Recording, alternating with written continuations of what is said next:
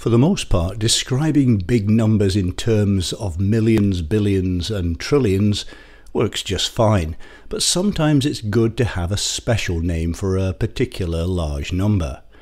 One day in 1920, American mathematician Edward Kasner was walking with his nephews, 9-year-old Milton Sirota and his brother Edwin, by the Palisades, the cliffs that line the Hudson River in New Jersey.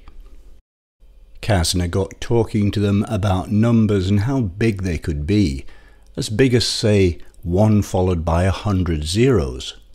Writing later in Mathematics and the Imagination, published in 1940, which he co-authored with James Newman, Kasner recalled, "Milton was very certain that this number was not infinite, and therefore equally certain that it had to have a name."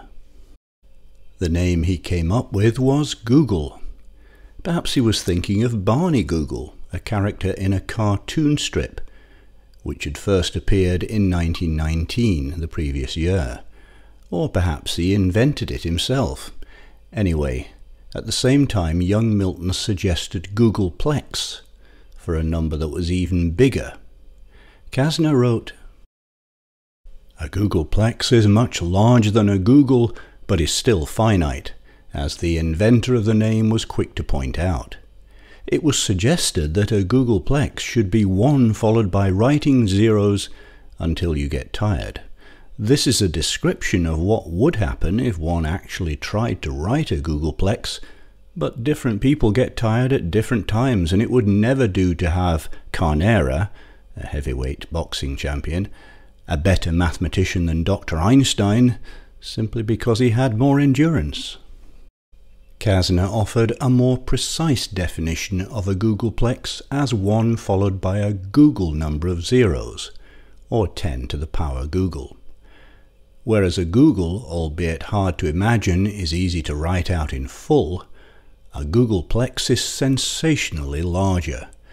There isn't enough paper on Earth, or come to that, matter in the entire observable universe to write out the digits of a googolplex, not even if you wrote each zero as small as a subatomic particle. The googolplex is unimaginably large. Mention Google or googolplex and most people will instantly think of the search engine, or the place where it's now headquartered. In 1996, the founders of what would become Google, Stanford PhD students Larry Page and Sergey Brin, were working out of a makeshift office, a garage, rented to them by a mutual friend and future YouTube CEO, Susan Wojcicki, in Menlo Park, California. They'd called their prototype search engine Backrub because it analyzed the web's backlinks.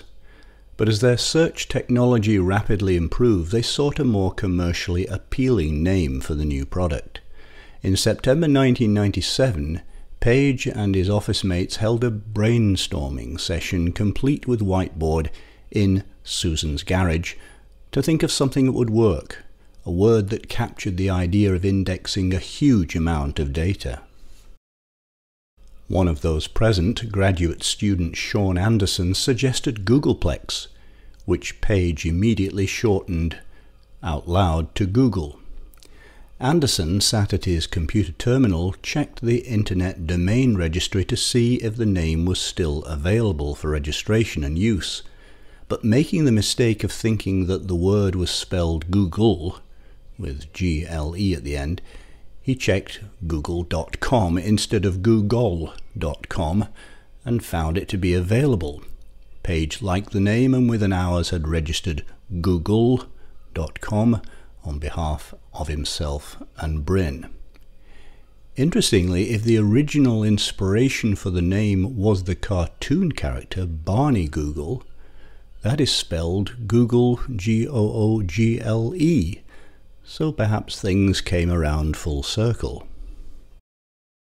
The search engine name is certainly suggestive of the immense volume of data involved in web indexing. I'm not sure of the current statistics, but in 2017 Google reported that it stored information on about 30 trillion pages. At that time, Google, Microsoft, Amazon and Facebook, between them, held at least 1200 petabytes. That's 1.2 times 10 to the 15 bytes of data, a figure that's rising fast. If Google were to maintain its average annual rate of growth in indexing over the next few centuries, which is highly unlikely, it would have indexed a Google pages by the year 2698.